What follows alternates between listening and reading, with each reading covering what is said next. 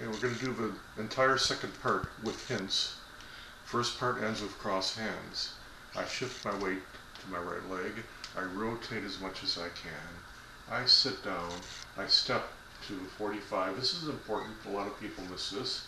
And as I do my quasi brush knee, I adjust my back foot. Wipe it down. Quasi grasp for its tail. Deflect. And push. Reach up. Turn my right foot. Come to cat. Diagonal single whip. One step.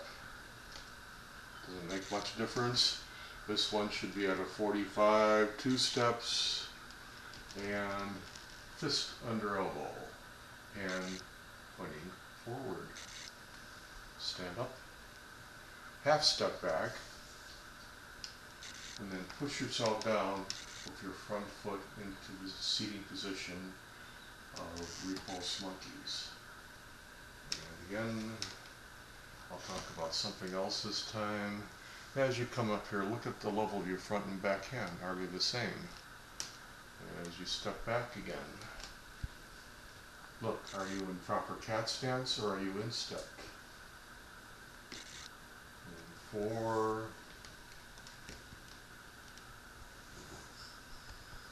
and 5.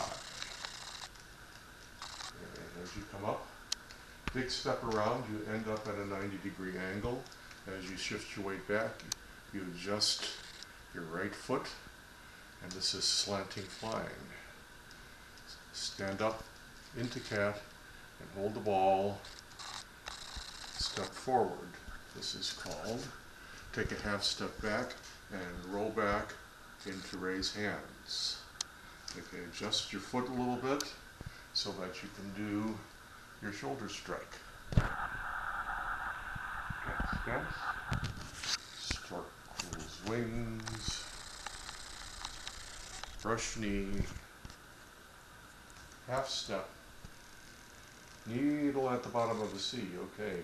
Let your hands circle in and you point forward at a 45-degree angle and then stretch down. So you're stretching your spine. Now you keep that stretch all the way through here to here when you step forward, and then you release it into step forward. Turning on my left heel, turn, setting my right foot so that when I chop a fist, I move into bow. Wipe it off. Cross step. Notice how close my cross step is to my body as we step up, parry, and punch. Twist step, grasp bird's tail.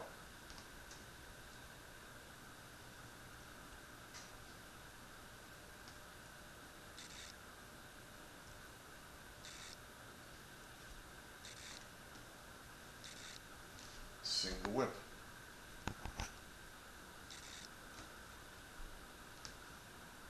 Now as we move into wave hands like clouds, I'm turning my left heel as I bring my arms around. This is the first iteration. Notice my hands, one palm is up, one palm's down. It comes across my body. We'll talk a bit about more of this when we do Qigong.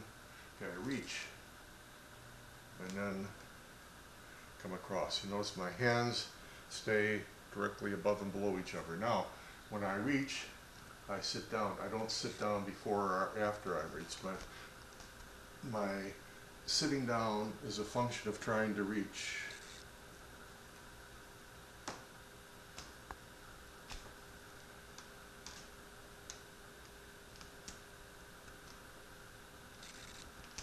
Okay, at the end of 5 iterations, press down.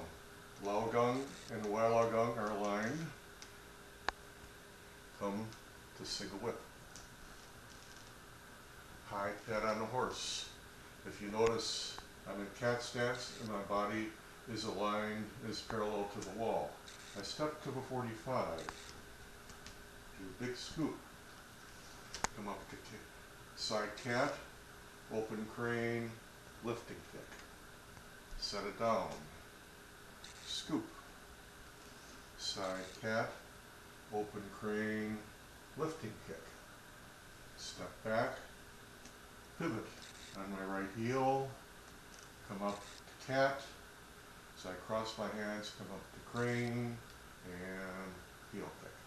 Then just set it down into brush knee. Twist step, brush knee, twist step. This time start making your fists as you step and punch down. Notice the angle of my body. It's not like this. It's pretty much straight through my spine. Then you turn. Pivot on left heel. Shift the weight. Step toward the wall because you're now in bow stance as you chop a fist. Come back, cat stance, cross step. Again, notice how close the cross step is. Step up, parry, and punch. Twist step, big scoop. Come to cat stance, crane, heel kick. Set it down. Point to the center part of your arm. Heel stomp down, roll into bow as you hit tiger at left. Open up. Point to the crease in your left arm, heel down, roll into bow as you hit tiger at right. Come back, cat stance, crane, heel kick. Notice the position of my hands. Hands in lap, set your foot down, and strike ears. Press down. Come to cat. Arm and foot up into crane and heel kick. Then set it down. Rotate as much as you can. Then step around as much as you can. And then finally, this has to be at a 45-degree angle so that you can come to crane and kick toward the wall. Set your foot down and cross step. Notice again how close the cross step is to my body. And punch. Wiping it off, close the door, and ganyu. Into cross hands.